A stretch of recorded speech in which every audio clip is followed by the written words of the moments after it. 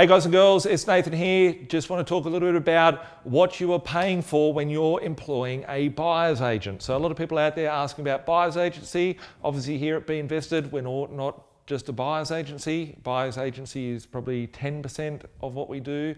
We do have all other financial product services and other sort of related sort of products where we can help you with. Just want to talk a little bit about buyer's agents out there.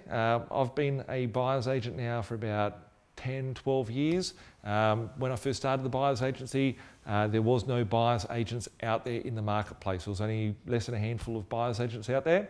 And nowadays there is a lot of buyer's agents in the marketplace. Everyone wants to be an expert, all that sort of stuff. It's very important to protect yourself, when using a buyer's agent. There's lots and lots of buyer's agents out there to use. Use whoever you want to use. Obviously here at B.Invested we can help you with all different stuff, managing the cash flow of your property, financing it, legal, all that sort of stuff we can help you with. But when you're choosing a buyer's agent, make sure you're choosing the right one. I'm seeing buyer's agents out there. I'm seeing clients that come in that are, comparing us next to other buyer's agents saying, oh, this other one's a little bit cheaper, or it's $1,000 cheaper, or whatever the case may be. But what they're missing out on the fact is that the inability to be able to build the right portfolio. So when I see my clients, they're not paying me 10 grand to buy a property, or 12 grand, 13 grand, 15 grand, whatever fee that someone's out there to charge in the marketplace. They're not paying me a fee to buy a property, and it's just a fee.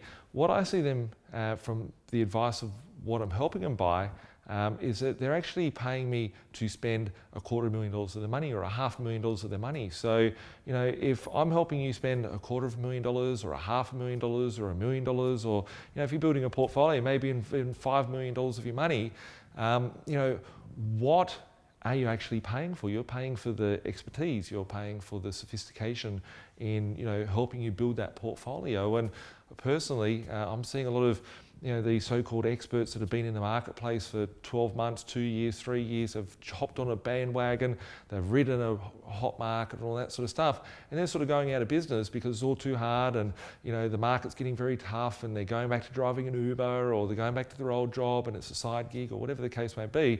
And that's the sort of marketplace that we're in at the moment. So be very careful where you're getting the advice from. If you're using a lawyer, make sure that you're getting the right legal advice. You wouldn't risk that with some, amateur or whatever.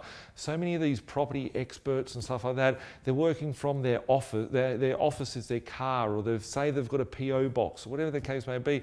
You want to make sure that when you're investing $250,000 or $500,000 with someone, those people have got a solid track record. They're going to be here for the long term and help you get to where you want to be. So obviously, if you want to speak to me, speak to my team about our buyer's agency services, property investment agents, feel free to contact the office, 1300 367 925. We can help you out with that. If you found a buyer's agent, you're using a buyer's agent, that's great. I'm sure that they don't have all the other services like we do, such as my personal touch, where I look over my investors' property portfolios and manage their properties on a weekly basis. So feel free to reach out.